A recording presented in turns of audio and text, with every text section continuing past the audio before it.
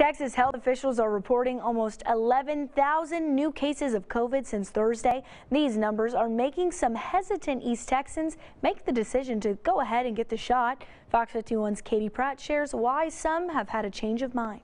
It made me take it real serious. At first I was just playing around with it like, oh, I can't get it and none of that, until I noticed my closest friend got it. Ladarius was among many college students who were lining up to get their COVID-19 shot today. It's a good thing for everybody to get it.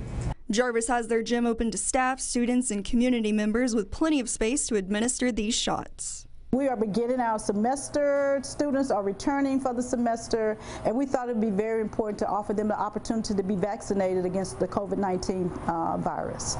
The public started lining up at 10 this morning to get their vaccinations. While some were there to get their second dose, most were getting their first.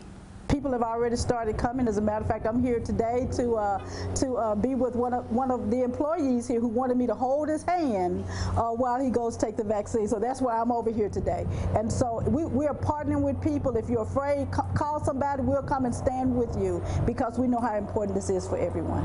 The college is hoping to start off a COVID-free semester with more students vaccinated. I feel very good that I got it. I mean, I'm excited. Katie Pratt, Fox 51 News. This clinic will happen again tomorrow from 10 in the morning until 4 in the afternoon.